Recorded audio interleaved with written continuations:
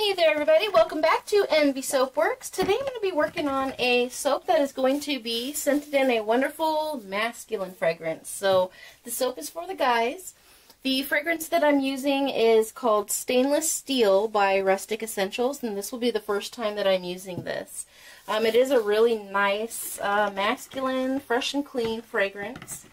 The website description of this one is a perfect blend of lemon and lime citrus, marine and ozonic notes, moss, tonka, lily of the valley, and a clean, watery sparkle. A fresher scent than typical manly fragrances. So I think that is a pretty good description for this fragrance. It smells really, really good, and so I'm excited to see how this one is going to turn out. So I'm going to go ahead and get my lye-in. I've already blended up my normal additives here, which are the kaolin clay and goat milk powder. I'm going to get my lye-in, which has Tessa silk, sodium lactate, and sugar. And then I'm going to add my coconut milk at trace, which I totally forgot to grab. It's not here on my table, so I'm going to have to run out and grab that because it's sitting on the kitchen counter. I thought I was ready to rock, but I guess not. So I'm going to go and get that really quick.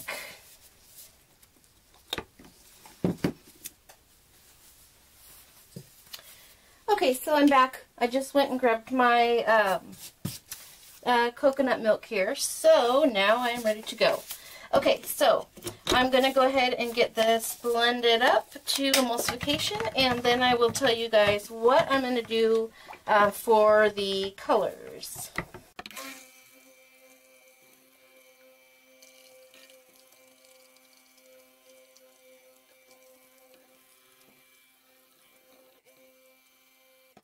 Okay, so I'm going to go ahead and just stir this while I talk to you guys quickly about what colors I'm going to do. So here I have black. This is activated charcoal. I like to use activated charcoal instead of just black oxide. Number one, because it actually has an added benefit that it gives the soap of like detoxification, and you know, it's just a good additive. So I like using it for that reason. And the second reason is it just doesn't bleed as much as black oxide does. You can have a really dark black soap with activated charcoal and it doesn't bleed anything like the oxide. So I like using it for that reason. So I have that. Then here I have this is called graphite silver, or silver graphite. This is Mike as in More. And then I have their magic blue. I've been dying to use this color again. This is just a really beautiful blue. And then I have an extremely bright neon yellow.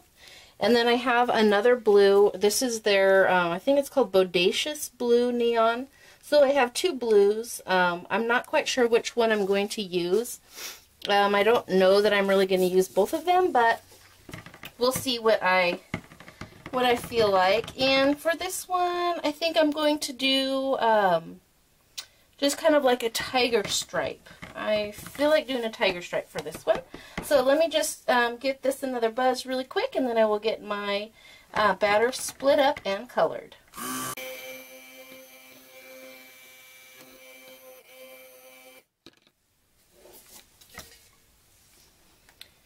And so here I'm soaping right around room temperature. I'm right about 80 degrees here. So, well, over room temperature because it's closer to 70 in my house right now. But it's right around 80. And I am soaping with a small water discount. Nothing crazy, but I did do a water discount. And this recipe that I'm using is my one of my really fluid recipes, because I want this to stay somewhat fluid so I can get a good tiger stripe. So that is my plan. Now let me go ahead and get my colors mixed or split up, my batter split up for my colors.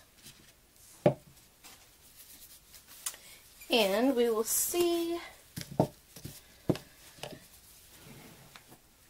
what blue I decide to go with. Maybe I will do both. I don't know.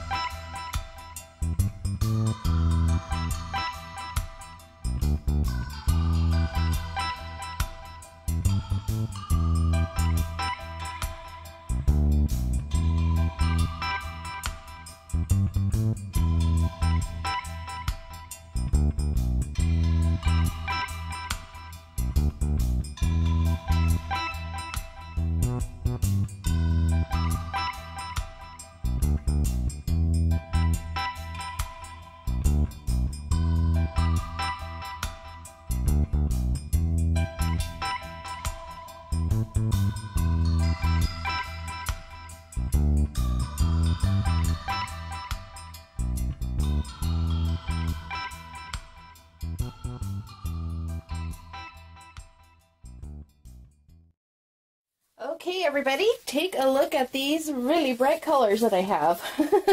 So I think it's cool to have two colors that are just extremely bright and then have these that are just kind of, you know, very kind of, I guess, you know, neutral.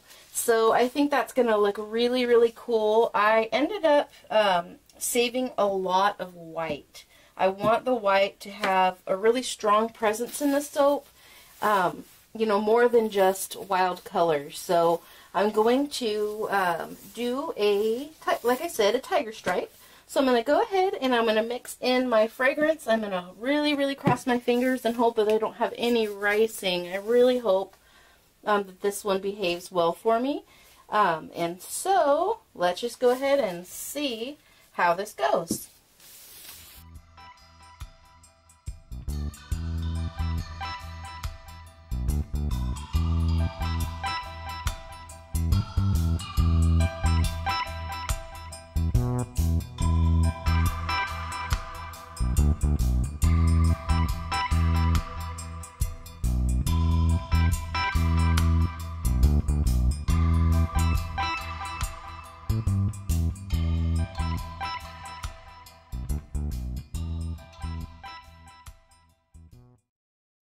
Alright, everybody, so I thought I may have seen a tiny bit of ricing here in the white. And yeah, you know what I do. It's so small, but I'm going to go ahead and just give it a really good blend because I don't want, it can leave a look in your soap. You can see the ricing in your soap. I don't want to have that look. I didn't get any ricing in any of the colors. But I think there's more fragrance oil in the white than, you know, like ratio than the other one. So I'm going to go ahead and blend this up and get all the ricing out.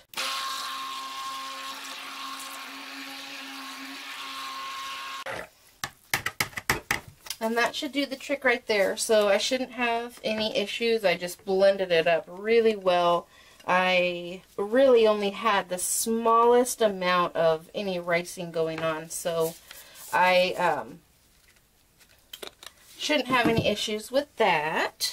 Alright, everybody, so I'm going to go ahead and get my pour going. Let me make sure that you guys are going to be able to see.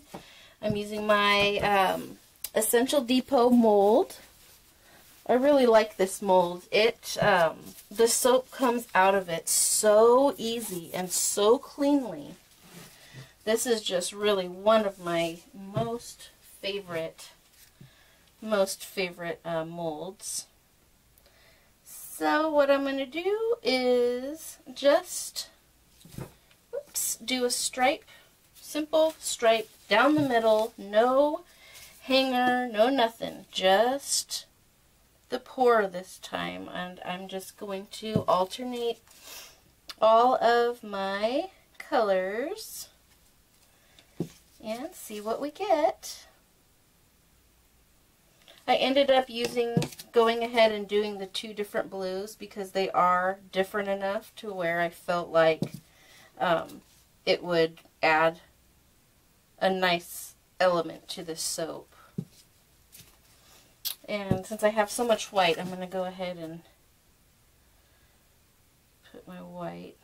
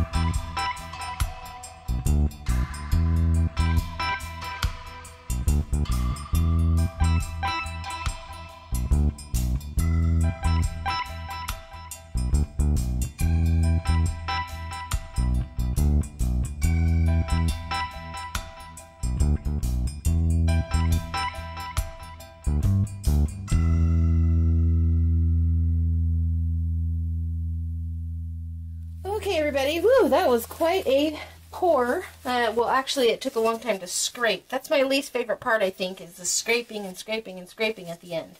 But I got all of my colors out, and I really like the colors here, how they look. So I'm going to bang this down really quick.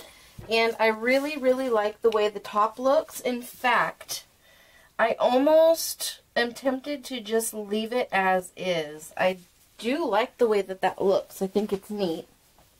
I don't normally, let me zoom you guys in so you could see.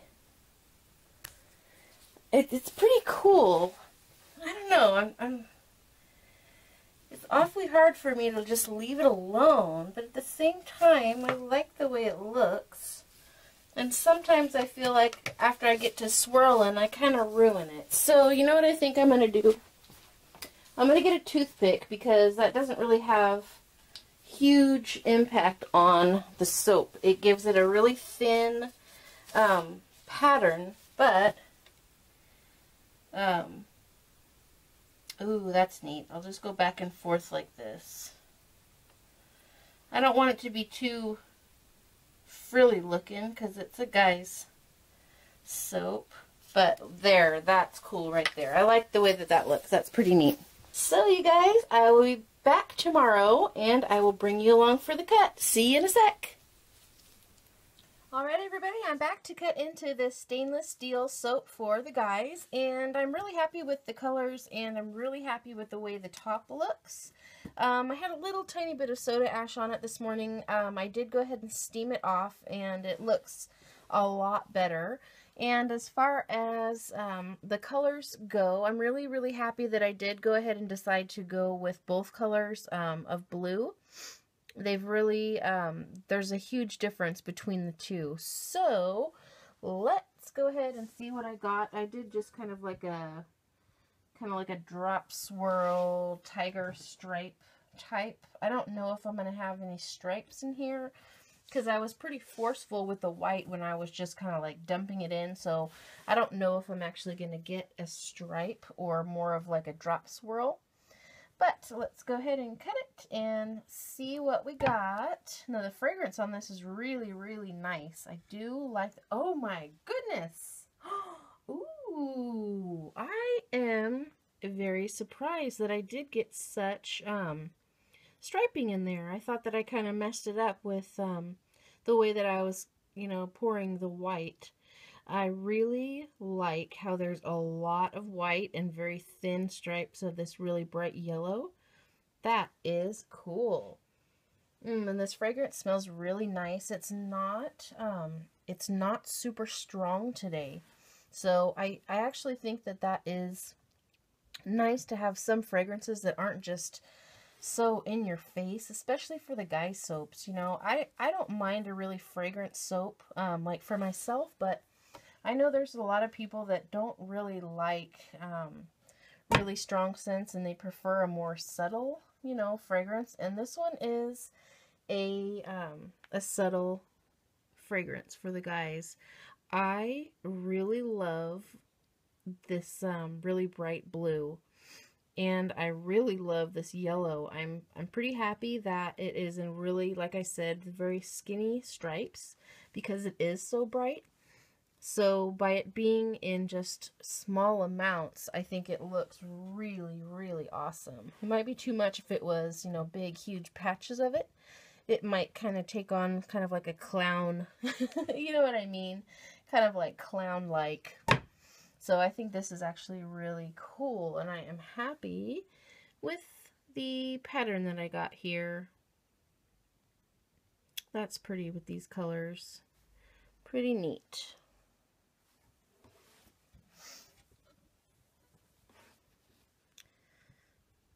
Man, that yellow is so bright. It's so neon. It's almost like a neon green. It's a really cool color. This is the first time that I used the a yellow neon. Ooh, there's a little bit more of it in this one. I really like the way this soap looks. I think that turned out great. Turned out great. Perfect for a guy's soap. No hanger swirls here. Yeah, so like I said, I'm really glad that I went ahead and used both the colors of blue that I had picked out. That the neon blue is such a beautiful color. Let me see if you guys can see it. That really bright blue. So pretty. The soap is kind of feeling a little sticky on the outside, and that's weird because this is one of my recipes that I use a lot, and I actually, this has been sitting in the mold a lot longer than I usually have them sitting in the mold. I wanted to cut these this morning. Now it's almost 11 o'clock at night, so I just wasn't able to get to it, and it's actually like pretty sticky. So I don't know. I don't know why that is. I like the way the top turned out. I just did a simple back and forth with a toothpick. Oh man, that yellow is just killer. Love that. Great. I love these the colorants and micas that I am using a lot lately from Micas and More. They are just fantastic. I don't even remember the last time I've had a color that is morphed. That used to happen to me all the time, and it was just so discouraging to have, the colors change on you to something that just didn't, didn't go with the soap. So it's really, really nice to not have to worry about that anymore. I honestly don't even think about color morphing anymore because it just doesn't happen with these micas. So I know I talk about them a lot. It's just because I really am just really happy with their performance, and they're just really beautiful. And you can't beat that it is a group buy, so you do get discounted prices. It's really, really awesome. So these all pretty much look the same. Just a neat stripe with some really cool colors. I am really glad that I decided to reserve a lot for just plain white. I really, really am. Ooh, this looks neat. Look, this one's way different. See, this is what it would look like if I didn't use as much white and used, you know, a lot more color. I do like the way the white, I like the way that the one with more white looks. So, wow, I am really, really happy with this. I am happy with the scent. It is, it's mellowed out. It's really nice and clean. It behaved really well also. And I am thrilled with the pattern that I got here. I think it is really perfect for this soap. So thank you guys so much for watching. Hope you guys enjoyed this one. I will see you on the next video. Bye.